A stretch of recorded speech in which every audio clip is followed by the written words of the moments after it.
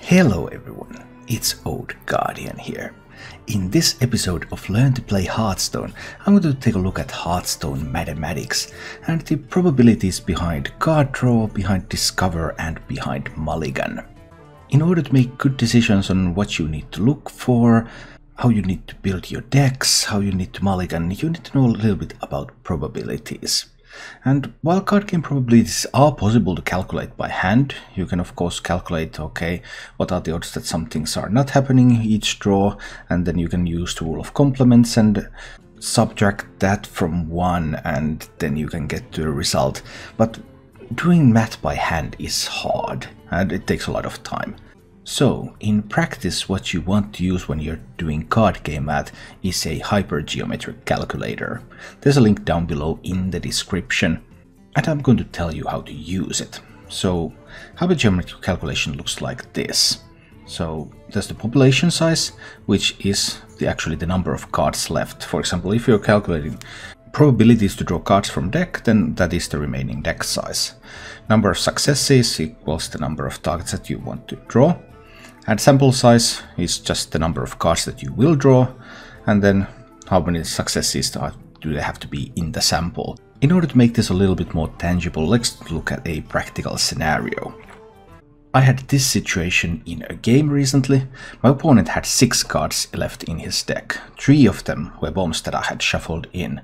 He needed to draw 2 bombs in order to die, and as you can see, he did die. Woohoo! But what were the odds that he would die given this position? We can use the hypergeometric calculator. Population size, he had 6 cards in the deck, so the population size is 6. Number of successes, it's a success whenever he draws a bomb. The number of successes in the population is 3. I need him to draw 2 bombs, and whenever he draws a bomb, he draws another card, so he needs to draw 2 cards, both of which will be bombs. And with a simple hypergeometric calculation, we arrive to the conclusion that the probability that he does die is 20% in this case. But the usefulness of hypergeometric calculation does not end here. We can also use this to calculate things like discovers. Discover is an interesting mechanic in Hearthstone, because it allows you to pick one of 3 options, so it greatly increases your chances over simply getting a random card. But what can we do about discovers? Discovers are simple hypergeometric calculations if there are only class cards involved. So let's say we're playing Fiery Witch Doctor. If you're holding a dragon, discover a spell, and discover rules state that you can only discover neutral cards or class cards, and all spells are class cards, so you will discover a card from your class.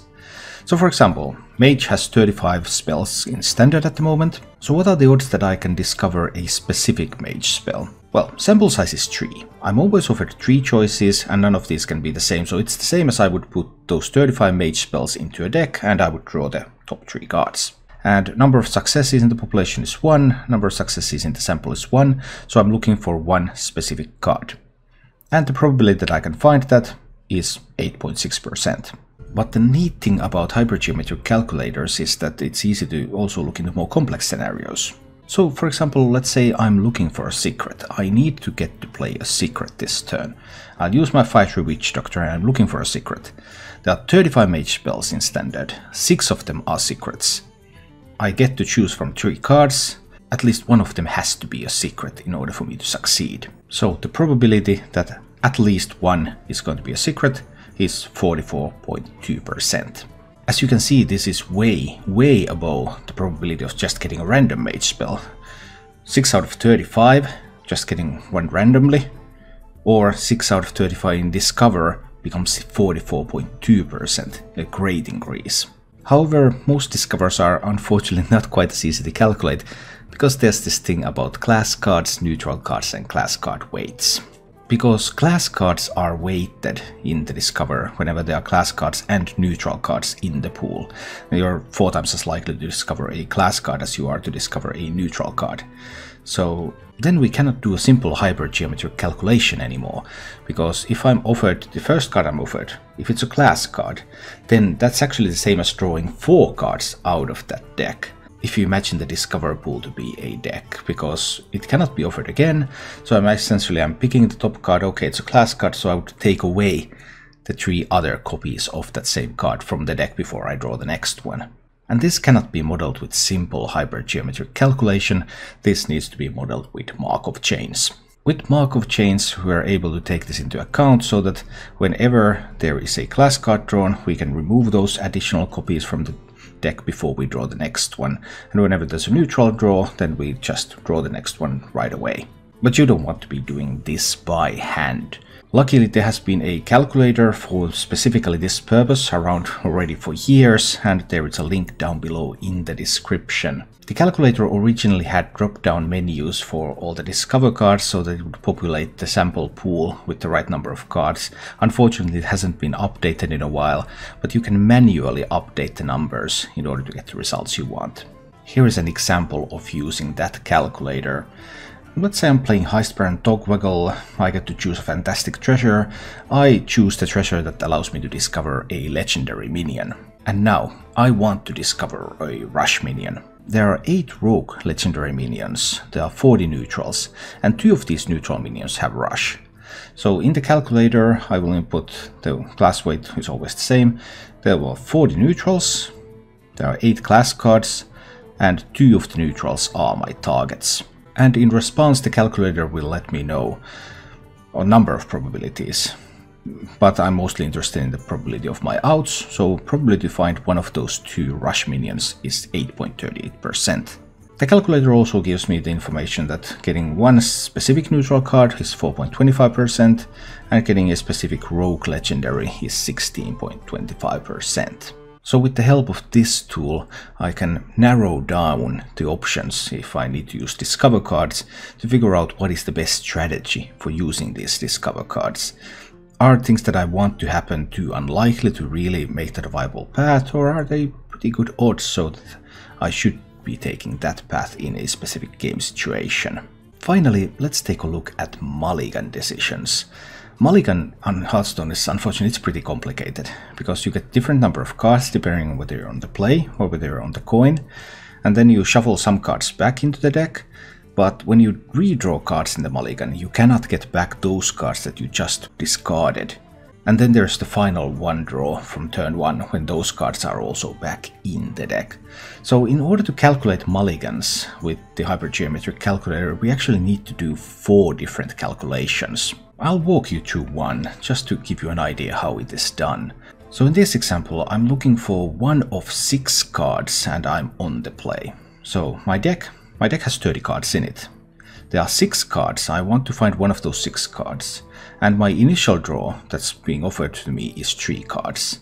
And I would like there to be at least one success in this sample. But we're going to be using the rule of complements in order to calculate this, so what I'm actually interested here is the probability that there are no cards that I'm looking for in my initial hand. And I need to note down this figure, 0.498 and so on. Second step, now I didn't get any of the cards I wanted. I'll do a full mulligan. I throw all those 3 cards away, and now there's 27 cards in the deck. Those 3 cards have been set aside, and there's still the same 6 successes, and I'm drawing another 3 cards to replace the original 3. But once again, I will fail to find any of the cards I want, and I want to note down the probability that I can't find any of them, which is 0.4547. Things don't look good, but we have one more draw. Now we have our 3 cards, and we're going to draw one more card for turn 1. Now the cards that I mulliganed away have been put back into the deck. The deck is 27 cards, there are still those 6 successes in the deck, and I'm going to draw one more card. But once again I will fail, and I want to know the probability that I will fail, and that is 0.777. After all that failing, we can finally do the final calculation, and this one cannot be done with the Hypergeometric calculator, you have to get a regular calculator for this. We can put it all together using complements, because the probability that I don't find a single one of the cards that I look for, and the probability that I have at least one of the cards that I'm looking for, together these are 100%. Either I will have at least one card or I will have none. So we can calculate the probability that I will find at least one card now that we know all the probabilities that I don't find any. So that would be 1 minus all these multiplied together, and that is 0.82 and so on. So probability to find one of 6 cards that I hard mulligan for for turn 1, when I'm on the play, is 82.4%. But you're not going to do that math every time.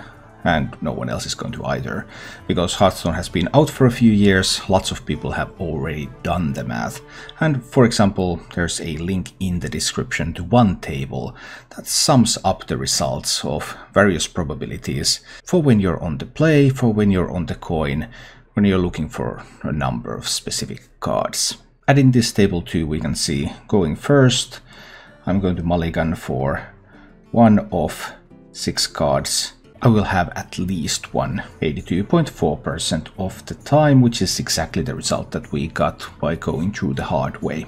So what does this matter? Typically, your mulligan decisions are pretty guided already. You're going to have a specific cards that you mulligan for, and what the probability of getting those is doesn't really matter, because you already know that these are the cards that I seek. This is more of a thing that you might consider when you're building decks, for example. How likely do you want to make some things to happen? How many 1-drops do you want to put in your deck, for example? That was a basic crash course into Hearthstone mathematics. Using the Hypergeometric calculator, in order to calculate various instances of, okay, I need to draw something, I need to get some card within a specific number of draws, what are my odds? What are my odds to find one of specific set of cards? Looking into the discover mechanic, what are my odds to discover things when I'm looking for cards from just the class card pool, or when I'm looking for cards from a pool that contains both class and neutral cards, taking into account the weighting of the class cards. And finally, the mulligan. What odds to find the cards that I want in the mulligan if there's a specific number of cards in my deck? With just a couple of simple tools and tables, you're able to make much more informed decisions when you're playing Hearthstone. Thank you for watching. If you enjoyed the show, please click the like button and subscribe to my channel for more.